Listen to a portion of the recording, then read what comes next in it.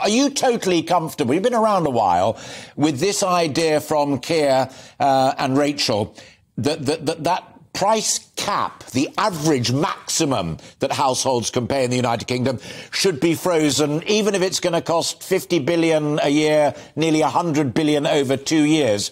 Are you totally confident that that is the best way forward from a Labour perspective?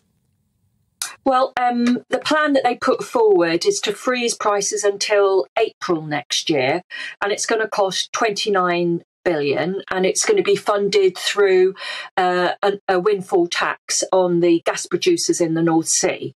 I suppose if I had any quibble, it would be the fact that very wealthy people are going to get the support as well. But actually, we are talking about quite a small group of people, because I believe the size of increases we are about to see in energy bills will affect people quite high up the income scale.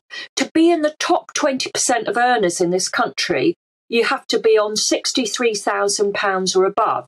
And I think there's a lot of people out there on that money who, when they pay their mortgage and they pay their childcare, they don't feel that rich.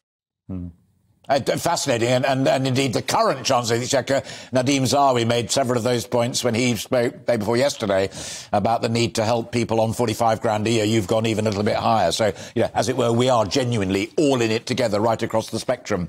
How do you deal, though, as a leading Labour figure, I mean, not least in London, where you were chair for a long time, but still in there, in the fight and in the mix, when your enemies say, there they go again, bottomless pit of borrowing, Chuck, I take your point about 29, 30 billion over a quarter, but therefore, if it was a year, then it would be the kind of numbers that I talk. But there you go again, borrow billions to sort it out, cap the price, doesn't do anything about the supply side, and then if it comes to it, if the worst comes to it, nationalise it again. I thought you'd left all of that behind you.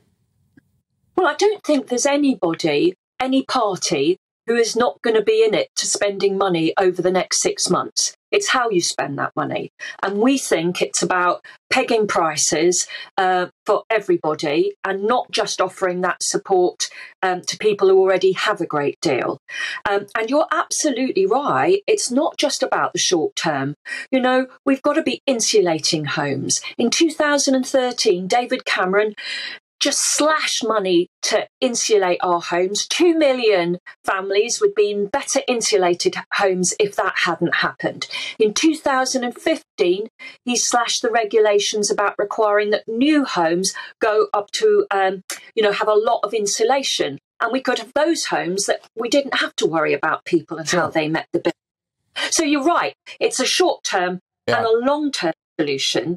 But right now, what are people going to do when they get those bills?